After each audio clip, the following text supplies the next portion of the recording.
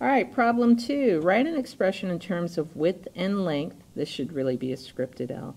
For the area of the figure below, given that BC is W and DC is L. All right, looking at this, I know that this is L, right? And this is W, and this is W. How do I know it's W? First of all, I know W because these two heights better be congruent. See how this is a trapezoid? We know these two are parallel because my transversal is perpendicular to both lines, right? And then, so this and this are the same.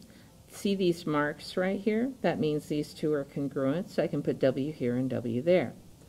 Well, area of a trapezoid is 1/2 base 1 plus base 2 times the height, right? Now, I'm going to substitute in base 1. I'll call that base 1. So that's L. So that's that. All right. Now I need base 2. Well, that's actually going to be W plus L. Not W times L, but W plus L. So this is base 2. And my height is just W. So it's 1/2 2L plus W times W. And guess what? Believe it or not, that's pretty much it. You could multiply the 1/2 through. I don't see a lot of benefit to it.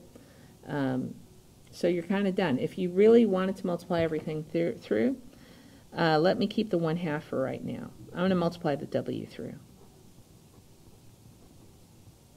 And then multiply everything by 1/2. It's not too bad doing that. And there's my answer. I actually like that better.